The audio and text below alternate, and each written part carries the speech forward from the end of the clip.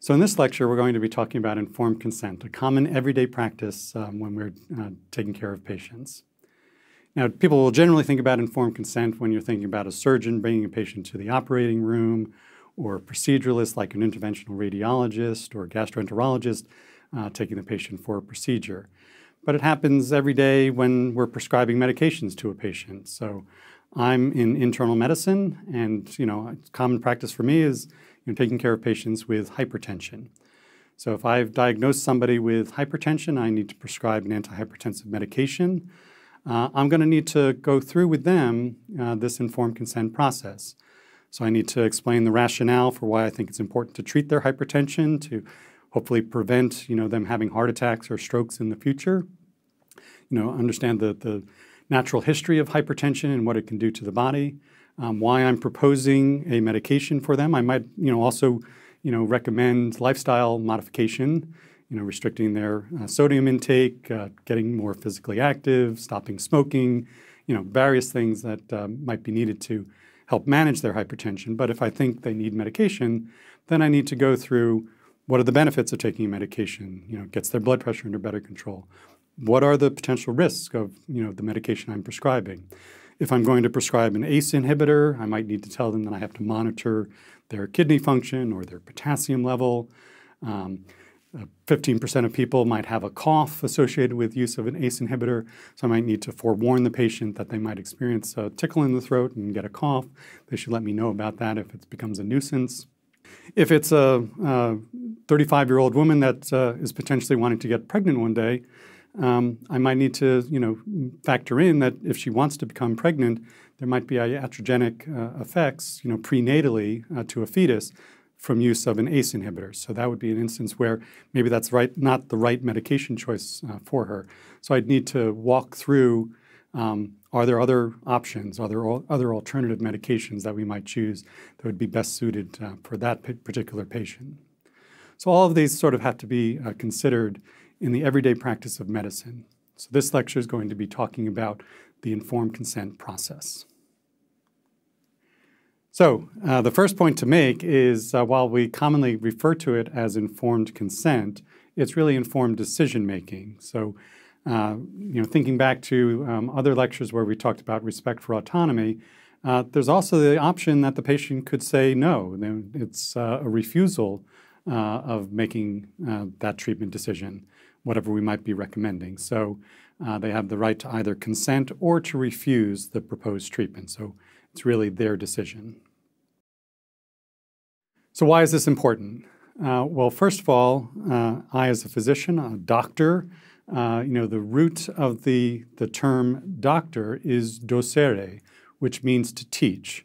So I'd say one of the core elements of my role as a physician is to teach my patient about their health, about their condition, what's going on in their body. If I'm proposing a treatment, I have to teach them about that treatment. So it goes along with being a teacher to the patient.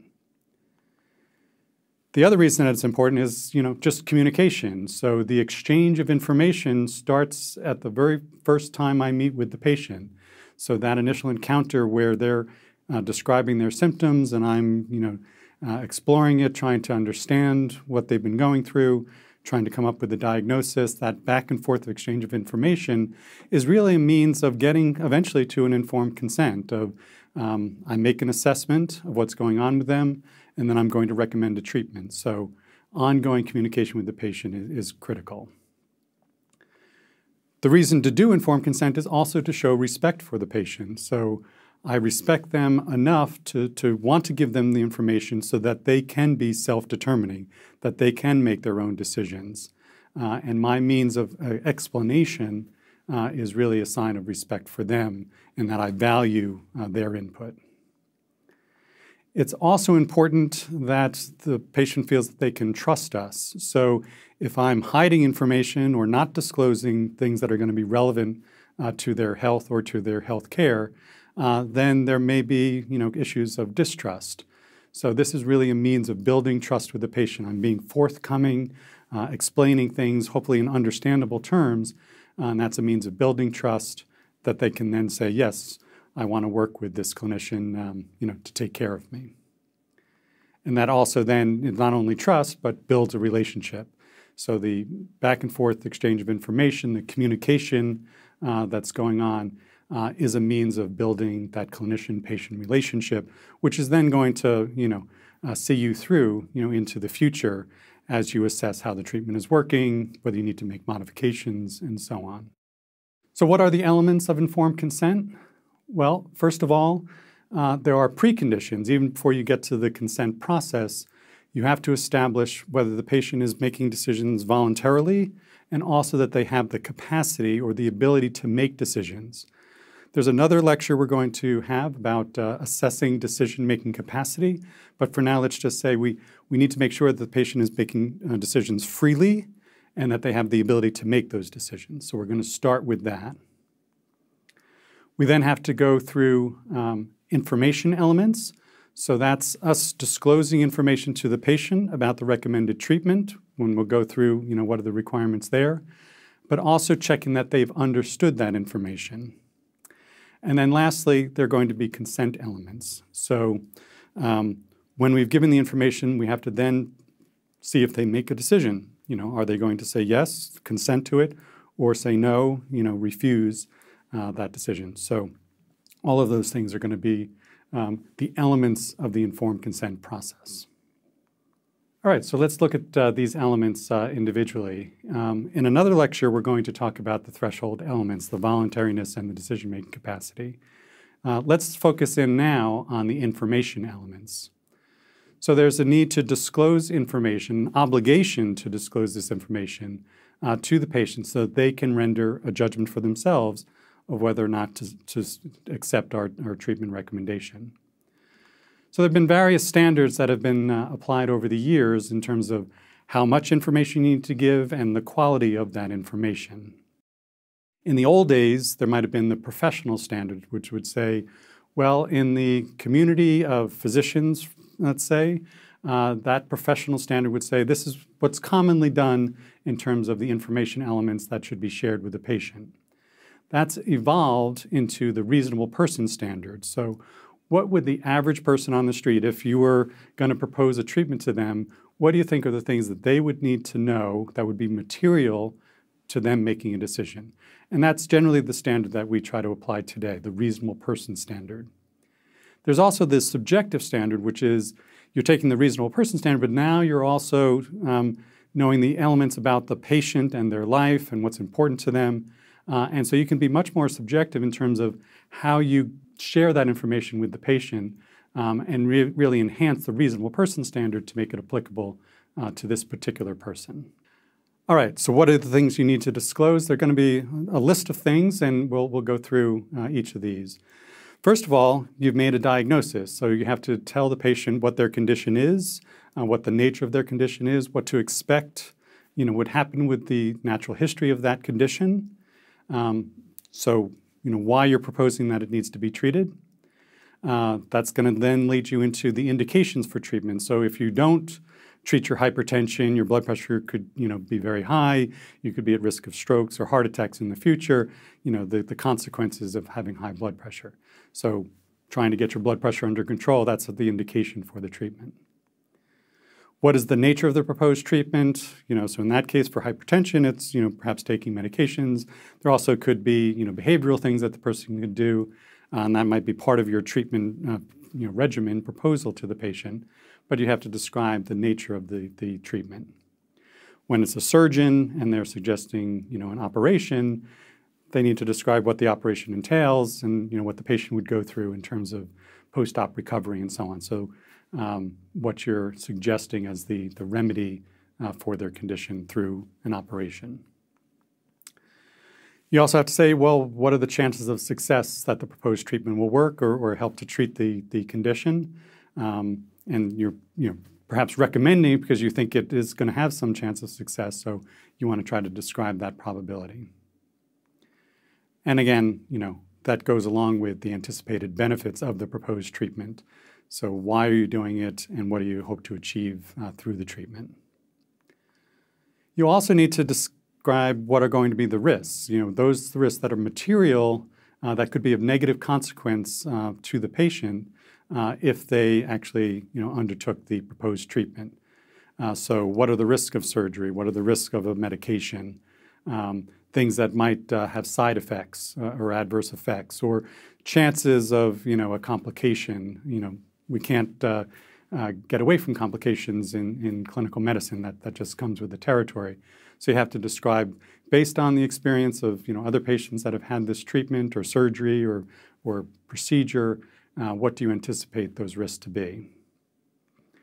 There may be things that are uncertain. That's also part of the reality of clinical medicine. The uncertainties of things can happen, and the patient needs to be aware that we can't predict everything, but we need to be aware that there are certain uncertainties, and we have to share that. We also have to say, well, are there alternatives to what we are recommending? There may be, let's not do any treatment and just follow the natural history of the disease. We've already talked about, with the patient needs to know what the potential downsides of that are. There may be other treatments that might not be as highly recommended as what you're suggesting, but they might be alternatives, and the patient might wish to hear about those and what the benefits and risks of those alternatives might be. And I do think it's important, when it's the clinician doing the informed consent process, that they should give a recommendation. So a layperson may not know enough. Some lay people will, do their own research and read up on things and try to help in figuring out how to treat a condition. But in most cases, people are going to be relying on the physician to give them a recommendation and why they think the recommendation is the best option for them. So I think that's part of the elements of disclosure, that you give the recommendation, you give the alternatives, but why you think the recommendation is the best way to go. All right, so then you have to think about the patient perspective of these things. So what's their role in this process? So first of all, you have to invite them to participate in the decision. Now that may mean that there are some patients that don't want to get a lot of information, and we have to respect their choices in terms of the degree of information they wish to receive. When we've given the information, when we've disclosed it to them, we then have to assess their understanding or their comprehension of the information. So there may be strategies of what's called teach back, so asking them questions to see if they've understood the information, retained it, and then can figure out for themselves if they're going to make a decision. As I mentioned, this is for a particular patient, so what are the implications for them? If we've learned something about themselves and their life and how treating the condition is going to impact their life, we have to also share the implications for that particular patient and learn from them why it's important. And then lastly, exploring their preferences. So after they receive the information or processing it, they may have certain preferences of, well, I'm not a pill taker. I'd rather, try to work on lifestyle, instead to treat my hypertension. Whatever the case may be, you want to try to understand their preferences and help to, get to a decision. All right, so I think in understanding, after we've disclosed the information, really important to make sure that we assess comprehension. And the ways that you're going to disclose the information is going to influence the patient's ability to understand it. So hopefully you would go through this slowly and clearly. You shouldn't just sort of rush through risk, benefits, alternatives very quickly. You need to give enough time so the patient can hear the information and process it.